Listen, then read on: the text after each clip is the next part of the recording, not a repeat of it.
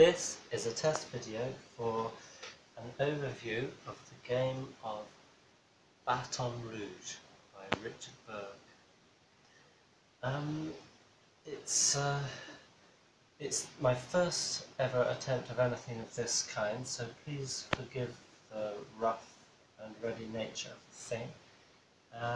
Why am I doing it? Because I was inspired by Callendale's videos of game reviews and playthroughs, something I enjoy very much as a mainly solitaire gamer myself, because I miss that kind of involvement with other gamers, and you get a vicarious sense of that involvement through watching a virtual gamer playing their game. But particularly I'm doing it now because I was given this game by a very kind gentleman who replaced a game which he had sent to me in the post, which went missing. I live in Italy at the moment, and although I've had many games and books coming to me through the post in Italy, I've had many coming through fine. This was the first lot that I had, and he had actually donated. He'd given, it was part of a chain of generosity, and so he had given away a game to me. It didn't arrive. He sent me a copy of the same game. He happens to have 2 copies of it, and he sent this as a bonus. So I've been thinking about doing some game videos for a while, and this really pushed me towards making an attempt as a kind of thank you, indirectly back to him via the community by me contributing something like this.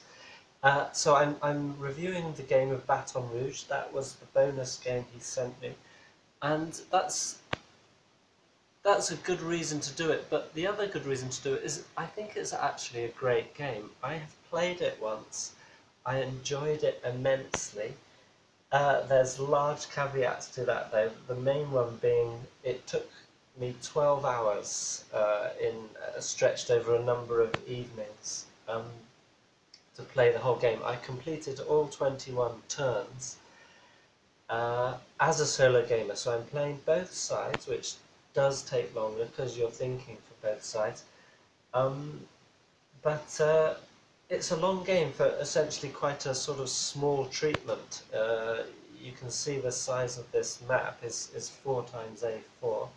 There's not tons of units. It's a tactical game. We've got a Union Brigade, which has 1, 2, 3, 4, 5, 6, 7 regiments defending Baton Rouge against 2 divisions of Confederate attackers and some detached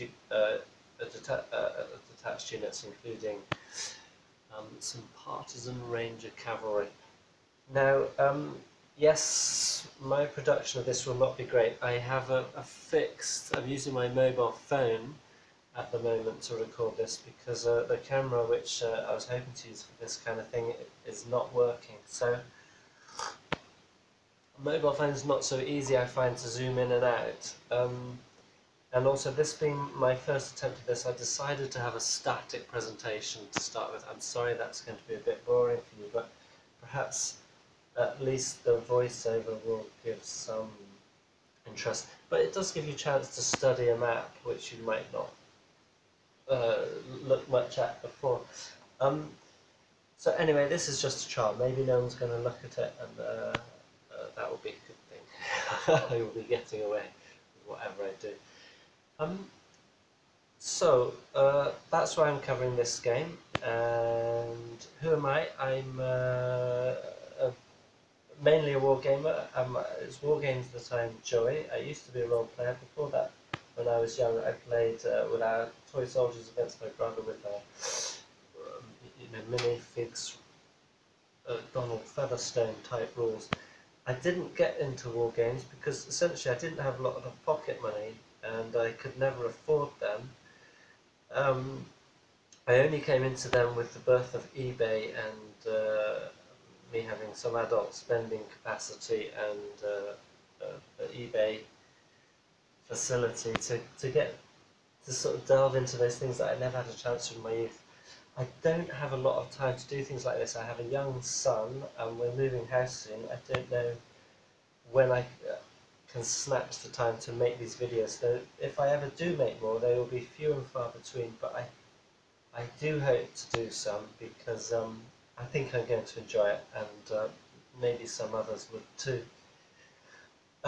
Okay, so what I intend to do in this video is first talk about some comparisons between this game and others within its family. Then I will talk about the fight itself, and then I will talk about the rules for Baton Rouge, the particularities of this rule set for this game. So first off, the comparisons. This game comes from the family of the great battles of the American Civil War. I call it a family, even though I've seen it listed as a series before, because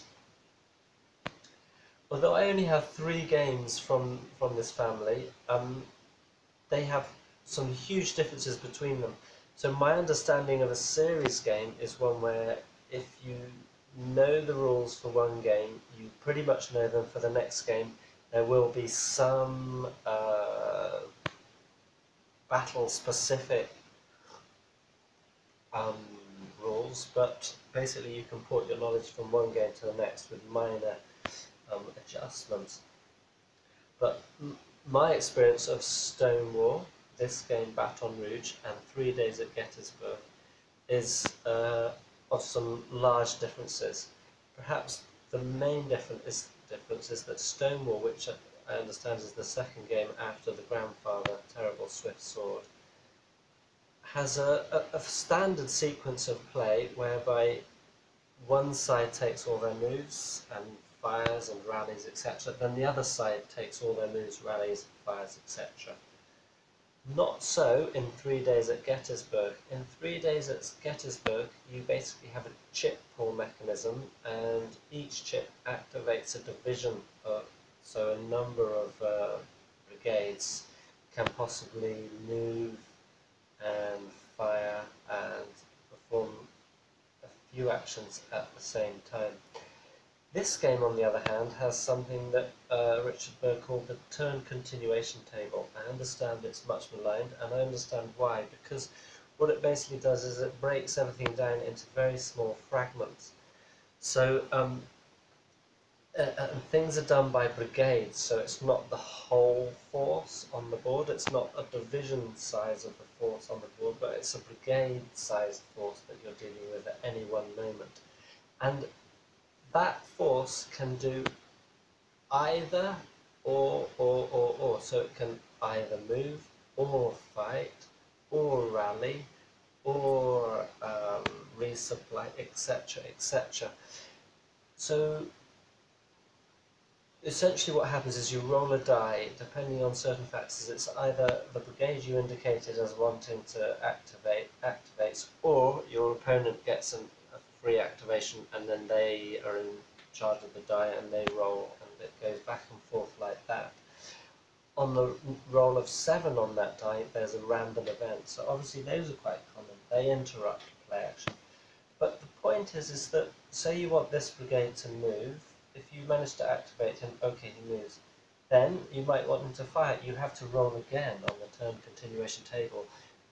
Your fire might be interrupted. Your opponent may get a roll, and they may do something. They may do several things, different brigades doing different things, before you get back and that brigade fires. By that time, you might not want that brigade to fire. You might want someone else to respond to something your opponent did. So you see, things fluctuate and move very fluidly. However, I say it's fluid in that the action, from an overall viewpoint, flows from this unit to that, to this, to that, across sides. But it's very bitty in the sense that you can't do everything for that brigade necessary for that turn, then they are finished. And then you move on to the next brigade, then they are finished. No, you will keep coming back to brigades. it makes it interesting, it makes it exciting, but it takes a long time to resolve everything. In other respects, the three games are similar. They all involve ammunition supply at this tactical level. That seems appropriate. They all involve zones of control that are not sticky, but allow you to shoot at enemies moving through them. They all involve brigade combat effectiveness, so as individual units in that brigade take losses, the whole brigade can suffer in its combat effectiveness.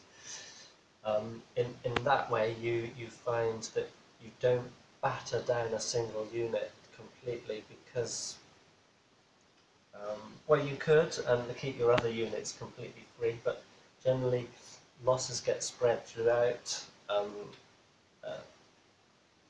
units and brigades because you don't want to defeat something completely. Anyway, okay, I'm not explaining that very well. What else do we have in terms of comparison between the three games? Well, the last thing is perhaps the turn time, the hex size, and what strength points represent. Now this is quite interesting because Stonewall has a turn lasting 20 minutes. I guess that's the same as Terrible Swift Sword. I don't remember what 3 days of Gettysburg, what their turn represents. It might be an hour. I think it's an hour. It might be half an hour. I can't remember. In this game, a turn represents 45 minutes. So it's a little bit more than twice as long as Stonewall, but what you find is that the same unit could move 2, maybe 3, maybe even 4 times in one turn. So a unit can probably do more if it wants to within the same time frame as a unit in Stonewall, but it will suffer fatigue and eventual exhaustion from doing so. The hex size for this game is 110 yards across. In both Stonewall and 3 Days at Gettysburg, it's 125 yards across.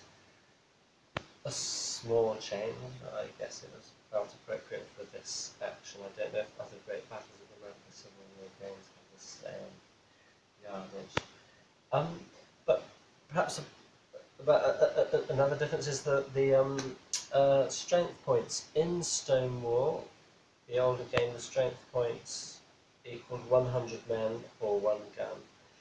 In 3 Days of Gettysburg, a strength point equals 50 men or 1 gun, and in this game it equals 25 men or 1 gun.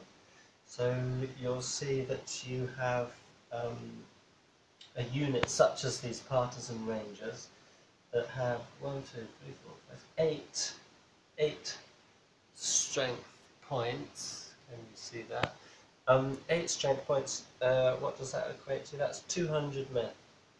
So in one of the other games, that would be 800 men or 400 men.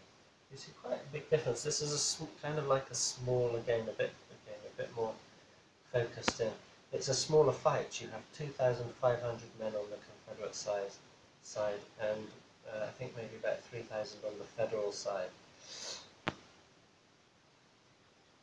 Okay, I think that's enough about comparison of the 3 games from the family, or series if you like. Now I'll talk about the fight because I think it's a very interesting fight. As the rules state, it's a game of the Confederate attempt to retake the capital of Louisiana and its Union-occupied arsenal. Now these are the breastworks surrounding the arsenal. And the arsenal itself, I think, of these 3 hexes, and then there's garrison buildings. The Confederates want to take their capital back, their capital of Louisiana back. So one of their victory objectives is the State House here. Their other main victory objective is necessarily the arsenal there, because Obviously, if they had the city without, and the Union still had their encampment and their whole arsenal here, they're not in a very safe position. So they gain a complete victory by capturing both these areas. They can gain a partial victory by capturing just the arsenal. They don't gain a partial victory by just capturing the State House, except they can get what's called a tactical victory if they manage to push back the Union beyond this road line this way. So if there's no Union units east of that, they win a tactical victory. Or if they have inflicted 50% casualties on the Union side and less than that themselves, they win a tactical victory. So in case of a tactical victory, you would basically understand the day ended, the fight had not been resolved, and we would presume it would continue the next day unless one side or the other retreated. Otherwise, the Confederate need to get here, and to get here as well gives them complete control of their objectives. The Federals are trying to stop them doing that. Now, okay, so far so good, so ordinary, but what makes this game so interesting to me is all of the colour in it. The first thing perhaps to mention is the fact that it involves boats. Look, here is a Confederate ironclad on fire. Apparently that's not a very accurate picture because there's another picture of the same ironclad looking completely different somewhere else in the magazine. Oh, I can't find it at the moment. But needless to say, sometimes people painted from more or less from their imagination or approximation. Anyway, can't find it. Here we go. That is the Confederate ironclad Arkansas. She had a short-lived life, but she was a very powerful boat. The main deficit was engine failure. Now, the Confederates have this ship as a unit in the game. The Federals have a few more. They have one ironclad, the Essex, and then they have some gunboats. Now, the Essex is not a match for the Arkansas, neither are any of the gunboats. They're a lot weaker. The Essex is not too much weaker, but what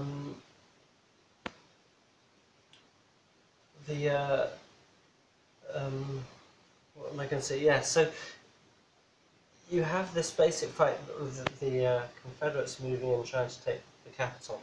The capital is guarded by these boats somewhere in the Mississippi River nearby, and the Arkansas comes steaming down from this direction to engage them. The point being that if, say, the Confederates did manage to get to the arsenal, wiping away or wiping out of the way the Union forces, the Union gunboats could just pile that artillery fire into them from the river, making their position untenable. So they need the Arkansas to remove that threat from the action. The next point of colour in this game is that it lasts from 4 AM in the morning till 7 at night. It's August the 5th, 1862. It's going to be a hot day, and from 11:30 onwards, units can suffer from the heat. This means that, you know, I said earlier they might be able to move more than twice a turn. It's going to get harder to recover from that if they do so, and they will suffer more penalties during the heat in the second half of the game. But apart from that, there's also a fog in the first 4 turns of the game. So in that early morning mist, in fact fog, the Confederates launched their surprise attack. it has its benefits. They can get nice and close without the Union artillery being able to make a pop at them. But the disadvantage is that it's very easy for them to wander off their tracks unless they are following a road. So the Confederates, you can see it come in on, there's a division here and a division here.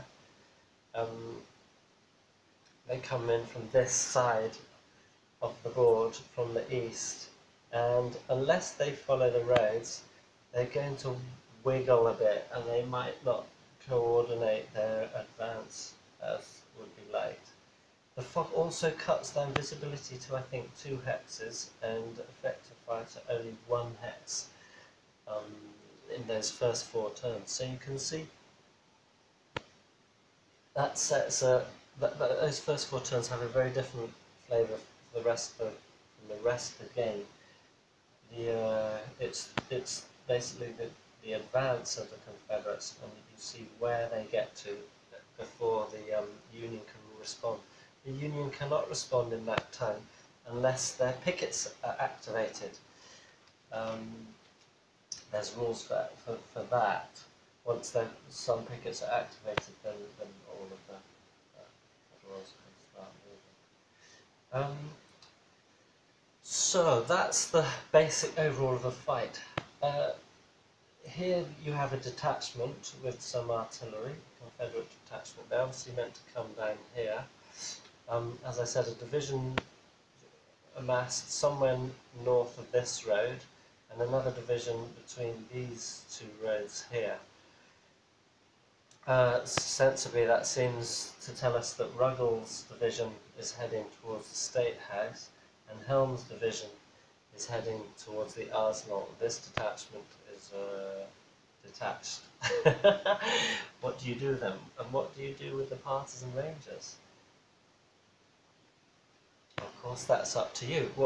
What happened in my game was that we found, in my prior game, was that we found these units got stuck around here for a while. These units moved in here and basically pushed the Federal line back to about here, capturing lots of artillery in the process. Captured artillery cannot be used by the opposing side, but and in fact it remains where it is. The artillerymen often run away, so the artillerymen can run back and pick up their artillery, and that happened to a couple of guns in my prior game. And I had, in fact, I had the partisan rangers here, and Shield's detachment and this cannon coming through here.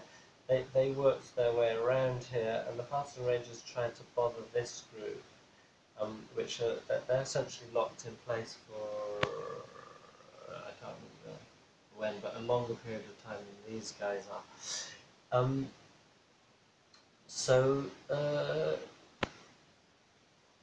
Yes, my prior game actually ended up in a Confederate win.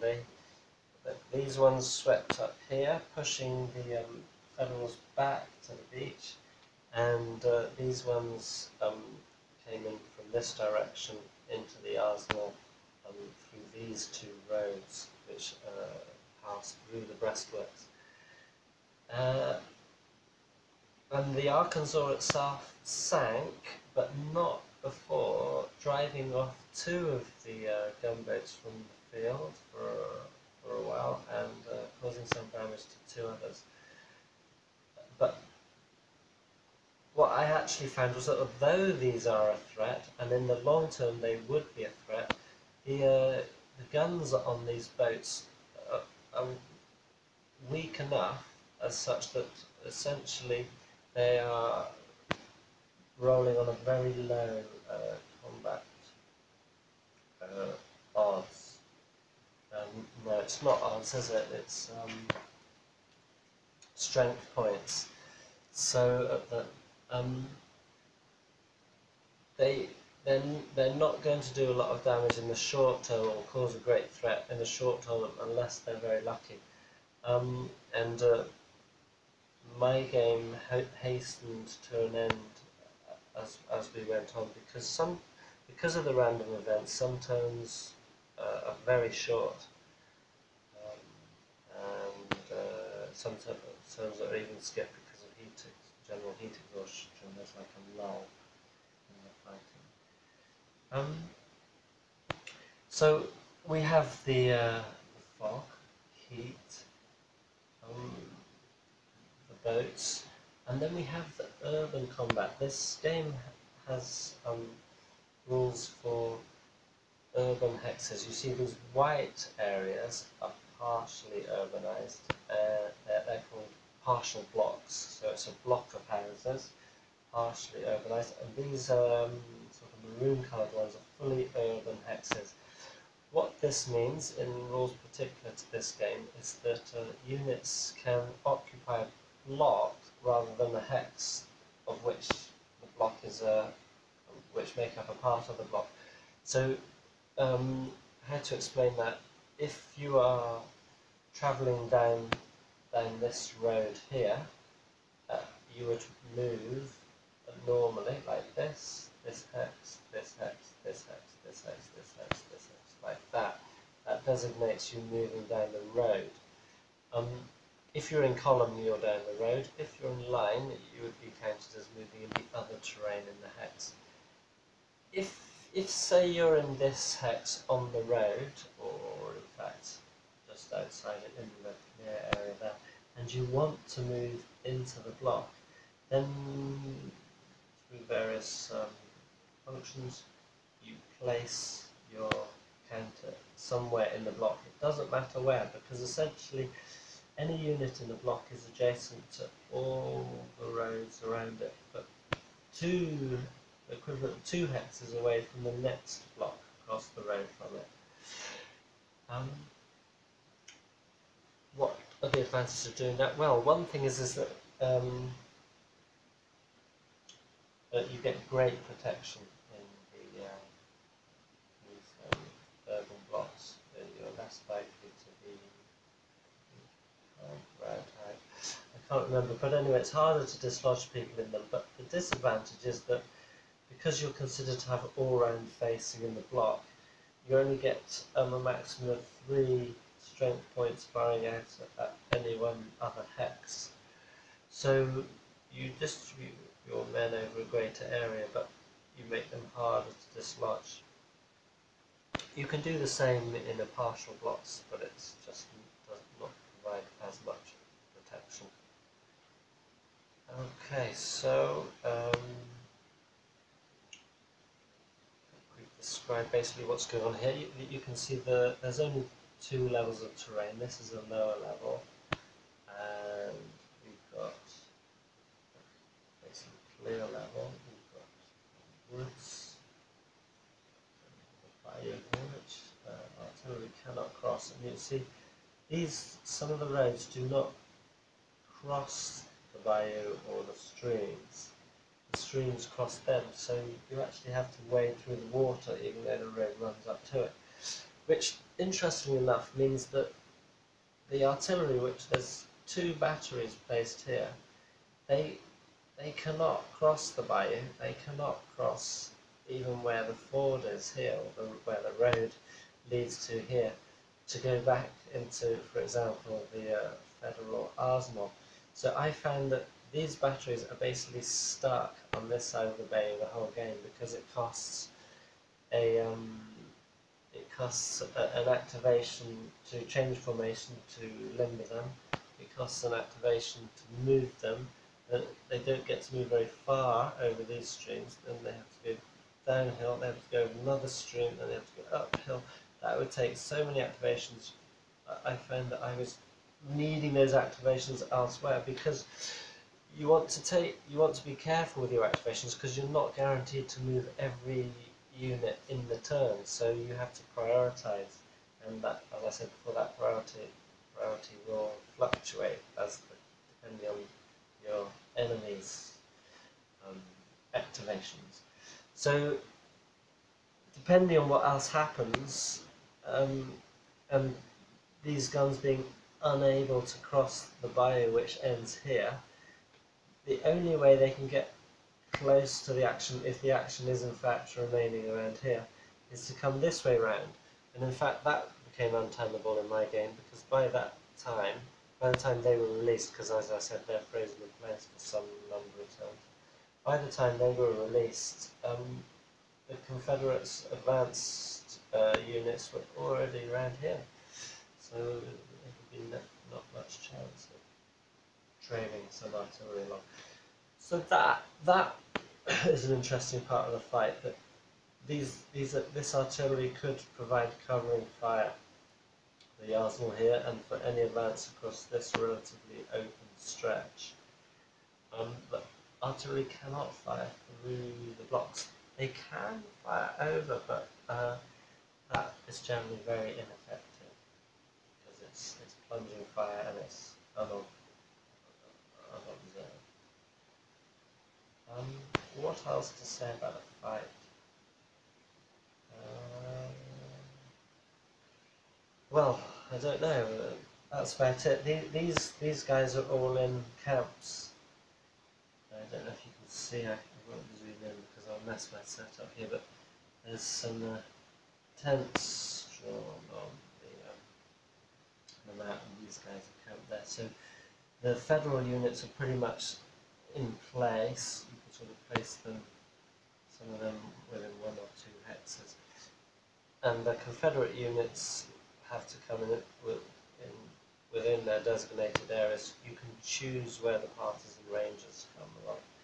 They're an interesting unit because they are armed with shotguns, so up close they are extremely powerful, but they're also very fragile in their morale, in the sense that they are easily spooked. Some random events spook them, and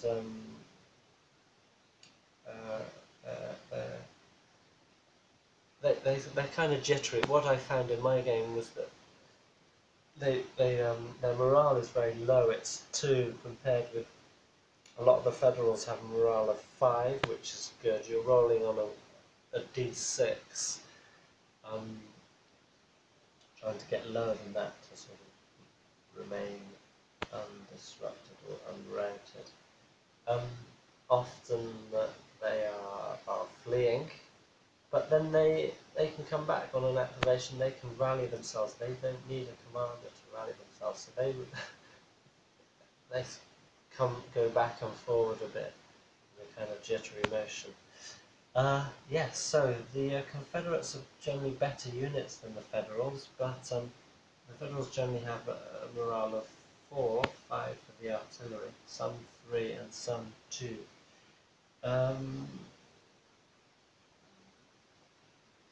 What to say? Maybe just something about the components. I've put great blobs of white on these 2 fellows because this is the Federal overall commander and this is the Confederate overall commander. Without those distinguishing marks, it's hard to notice who they are, and they're able to give some command bonuses to their subordinates. Now, I think that in printing this game, there is some kind of cock-up in the printing, because you can see this is a Federal commander, very clear white on dark blue, but that's actually a replacement commander. The original commander is here, printed on black on dark blue. Can you see it? I've considered completely adjusting these original painting over there with white and then rewriting them. I might yet do that, but I don't get around to it for this game. The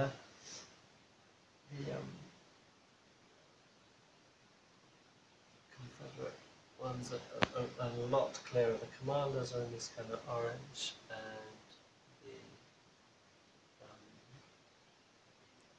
units are in grey.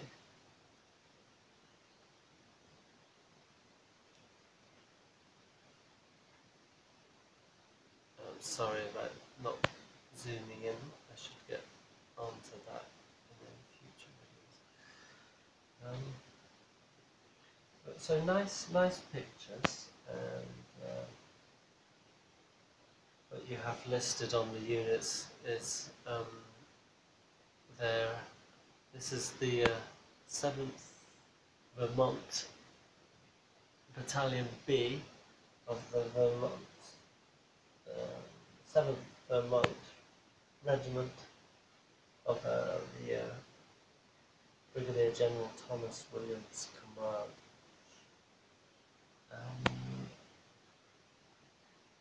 The AR indicates the army rifles that they're using, and there are 5 strength points of men there, so what's that? That's 125 men, and their morale is from Rui.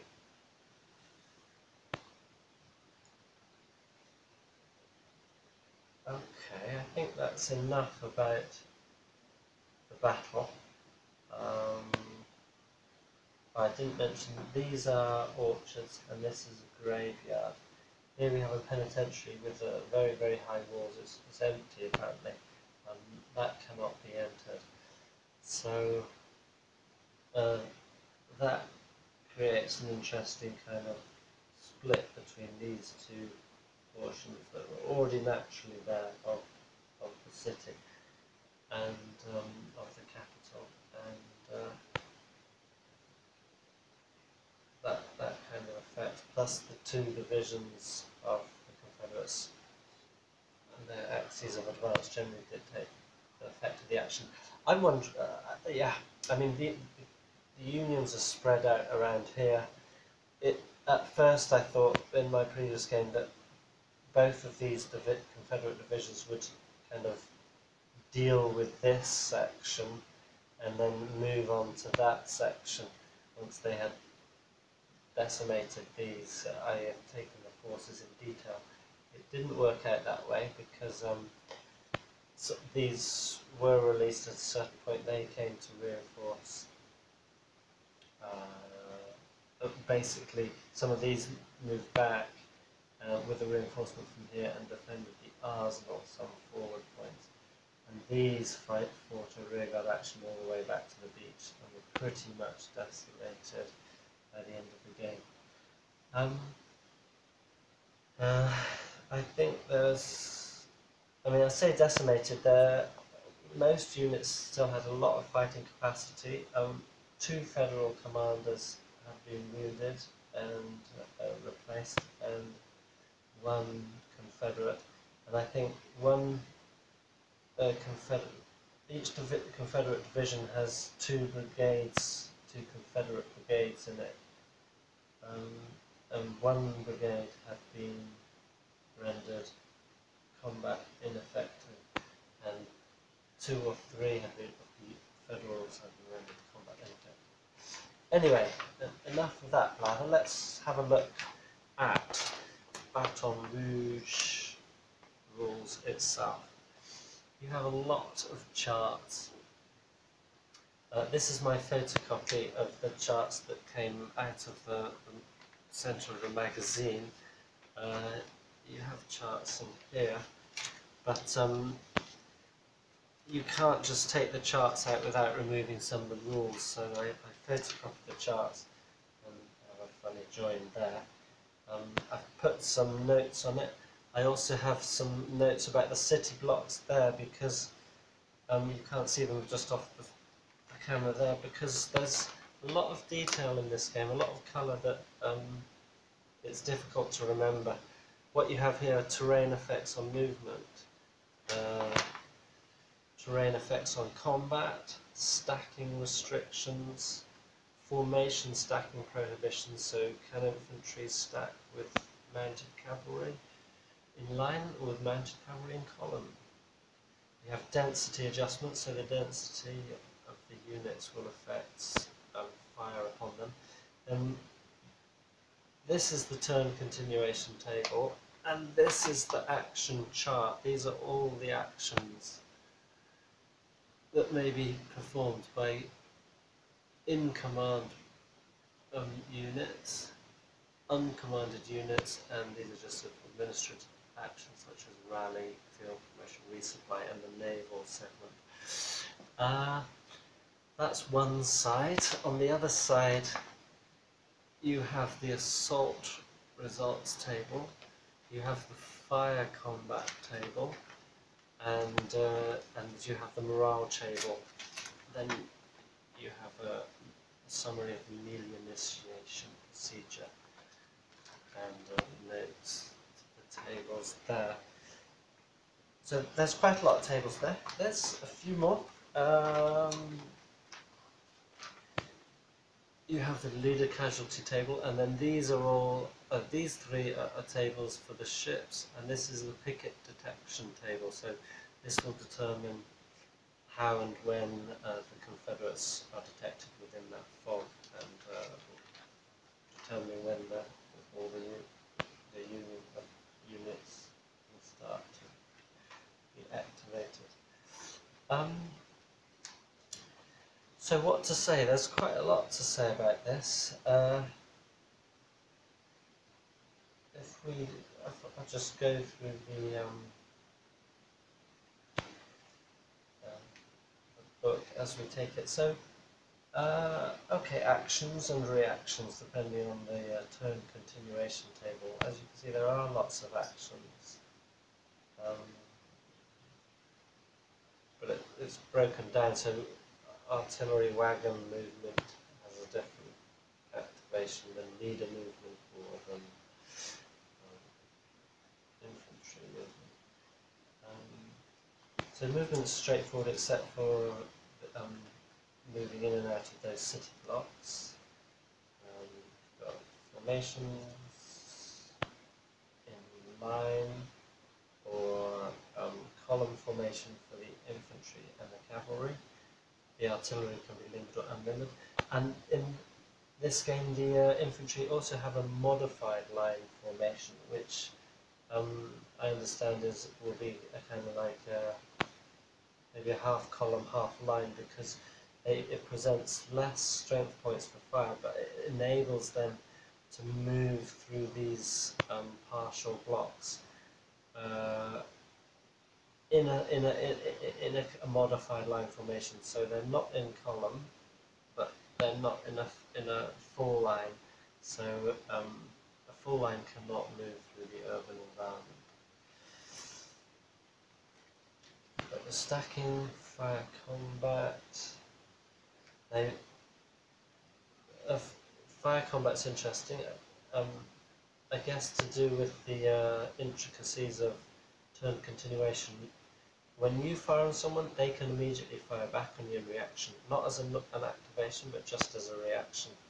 And they could even adjust their facing to meet that. So that makes the battles very interesting, because if you fire on someone, you know they're going to fire back at you. So the fights are not one-sided, although hopefully you've affected them prior to them being able to have much effect upon you. Ammunition resupply. You've got cavalry charges here, so there's one cavalry unit in the whole game, and they have a charge. I had a bit of a nitpick about the cavalry, because there's quite a few, there's a lot of space taken up for them in the charts. They've got their own little rules section there, but there's only one unit, so for the amount of effect on play that they take an inordinate amount of space up on the charts, which means it takes longer to look things up that aren't cavalry.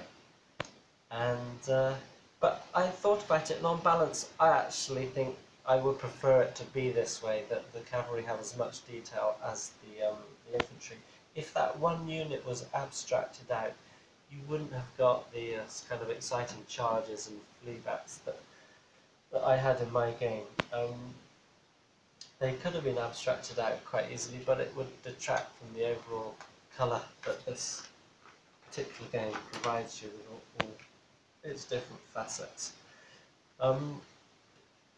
Okay, you've got routes, retreats, leadership, combat effectiveness, and now we come to the fatigue and exhaustion rules. So as I told you, that this August the 5th day was an extremely hot day, and units that move more than twice, or move or assault more than twice, or are assaulted more than twice in one turn, will find it harder to, will become fatigued and may be exhausted. If you're fatigued, you get penalties on, I think, morale and firing and movement. And if you're exhausted, you can't do pretty much anything. And it takes a whole turn, a whole 45 minutes of doing nothing to recover from those effects. So it can be risky. You can still fire in reaction, but you can't move and assault. So it can be risky to overexert your men, especially in the heat that's there for half a day. Then you have the naval rules. Now, they're quite interesting, quite abstracted though, and necessarily so, because it would just add too much extra to the rules to make a proper tactical game. Basically, each boat has two sides. One side details its artillery,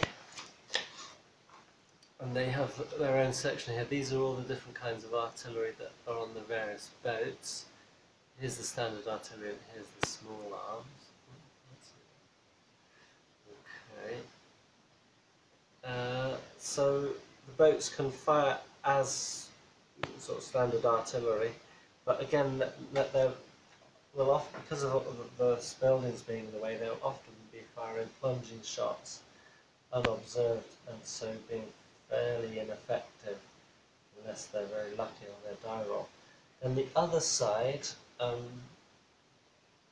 so that's, for example, the Arkansas. Two types of guns on board.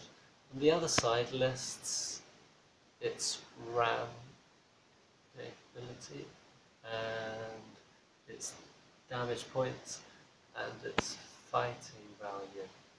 This is the boat-to-boat combat. So essentially, what you would do is if the Confederates activate the Arkansas, you'd say, right, the Arkansas is fighting this chap, and you roll on the table, and generally what happens is the Arkansas will send that, cause quite a lot of damage, and that ship will withdraw for a turn. And then they can try and fight back. I didn't get round to ramming. No, I think I did. Yeah, I did try a couple of rams, but they're not a dead cert, so I didn't have any success, and the Arkansas got sunk before it managed to actually destroy any of the Federal ships. But in my prior game, I was actually lucky the Arkansas arrived, because historically it never made it into the actual battle. It is that right? I can't remember, because there's a bit of detail about it in the magazine. Essentially, though, it suffered from engine failure and had to be parked in a safe spot on the river, and eventually scuttled. So yes, it did. No, I think that was it. It was late because of the engine failure, and then it was because of its lack of manoeuvrability, it got trounced by the Federal boats, even though it's quite a bit stronger than any single one of them. So that's so you've got that, which is an exciting little kind of sub game. But the Arkansas, as I said, might not actually arrive. It depends. You have within the random events. The Confederate player in some random events gets the chance to roll for the Arkansas arrival after a certain time. You might want to delay that, because you might roll and find it's not arriving. That's it. It's got stuck, and then the Union, they know that they're okay. So you might want to delay the Arkansas arrival to keep them guessing. I was lucky it did arrive, and then it got sunk. So you have the naval rules, and you have the fog of rules for the fog.